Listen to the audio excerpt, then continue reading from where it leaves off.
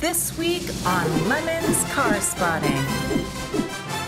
Hey, it is Eric. It is Nick. Welcome to the leaner, faster, more stronger Lemon's Car Spotting. Let's get right into it. And it is a Mini Cooper art car. That looks like it's maybe pennies stuck all over it with super glue and painted before you do that, I guess. Probably only adds like 9,000 pounds of gross weight to it. So what could possibly go wrong? Probably wouldn't recommend you do this to a Lemon's car in the interest of not sending pennies through somebody's radiator, but on the street or on a Lemon's rally, this is a great approach. I like this. Very good. I'm sure it's got rhinestone airbag cover Yeah. extra effect.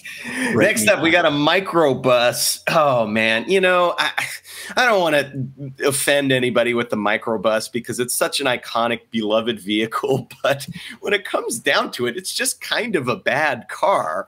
We've seen one, I think, in a Lemons race, and it didn't do good. And they eventually put a Toyota Tacoma motor in the back, and that was pretty cool.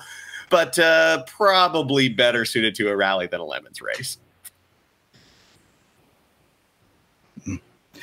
Yep. Moving on. Oh, man. Our buddy Sajeev in Houston spotted a flower car. These are, of course, like a conversion of Cadillacs meant to carry, you know, all the flowers for a funeral. This one seems to be having a second life, a resurrection, as it were, as a truck. Doing work truck stuff. I mean, I guess once the funeral home is done with it, you may as well. I don't know what else you'd do with it other than put a cage in it and bring it to Lemons. Well, we have a well-known North Star loophole where North Star cars get put in Class C. So next up, oh, boy, it's a Cross Tour, the much maligned Cross Tour. Now, it's amazing to me, and I've mentioned this before, that the American buying public demands everything to be an SUV, and yet there are a couple of cars where they tried to do that, and people hated it. The Cross Tour is one. The Murano Cross Cab is another. People are describing the brand new Acura Integra in not complimentary terms as looking like a Cross Tour, which this one being lowered and kind of souped up, can't say that there isn't a similarity. But I don't hate the Cross Tour. You could definitely bring one to a Lemons race and, I don't know, be comfortable.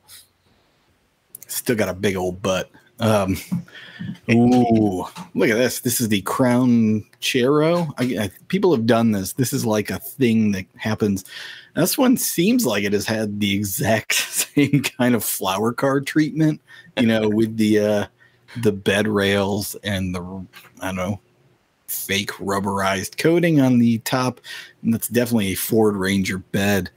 Kind of well done, I guess. As far as such things go, they made a quarter window between the B and the C pillar. So I don't know. Kind of dig this. This is kind of great. It's not bad. And Ranchero badges for the final touch. Yeah.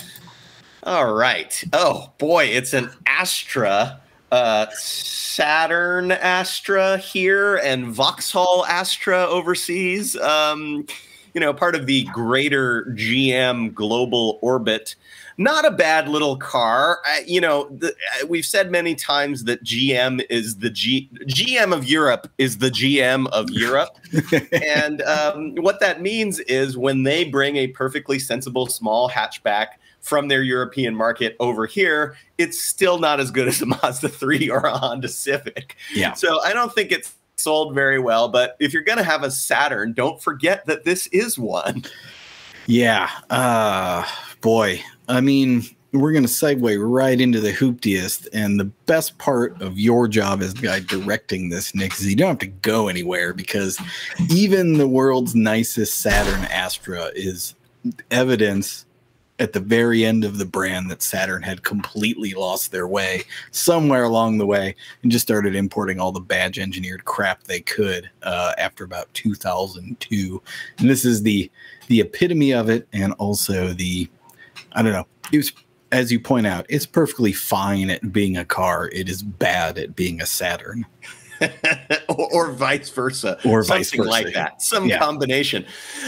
Lemon's build of the week, the car we want to actually see on a Lemon's racetrack is going to be the Crown Chero. It was either going to be this or the Cadillac. The problem with the Cadillac was that it was a little bit too professionally done. Right. This one has the nice panel gap and transitions to the Ford Ranger tailgate. It's got a toolbox, which I would recommend leaving in there for that extra effect. Crown Vic, we've noted repeatedly, is a great first-timer Lemons car. You can find them anywhere. They're cheap. Parts are cheap. They're reliable. Not horribly slow. And plus, this might even have some weight reduction. So that's the Lemons build of the week. Yeah, it's a fine car, and many people already have these. So if you already have one of these, make the conversion and bring it to Lemons. That's going to do it for this week. We will see you guys next Thursday. Keep tagging your stuff. # Lemons Car Spotting. Car that can carry its own tires is a real bonus in Lemons, I gotta say. Yeah, you're winning the storage wars with this.